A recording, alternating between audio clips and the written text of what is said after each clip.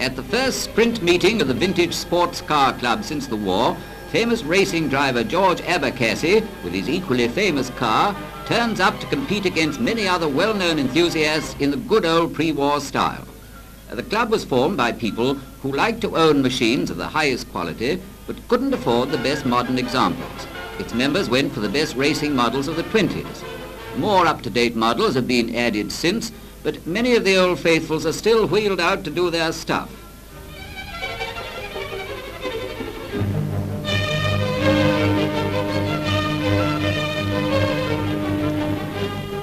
A lot of cars on the road claim to be sports cars simply because of a noisy exhaust, a lot of club badges and a flying helmet for the driver. But the Vintage Club doesn't go in for such schoolboyish things, and its members ought to know, including as they do such famous names as Dorothy Patten and that other well-known woman driver, Mrs. Gerrard.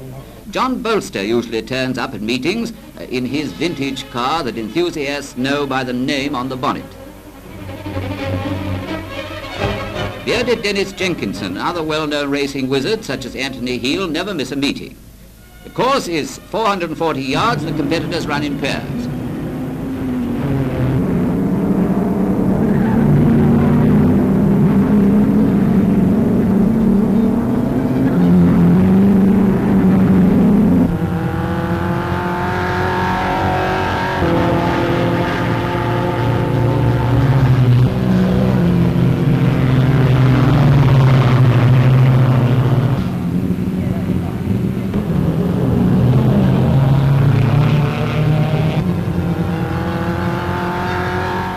Meetings such as this, organised by the Vintage Sports Car Club and the Ducati Owners Club, show that these veteran cars can still do their stuff against any models of this atomic age.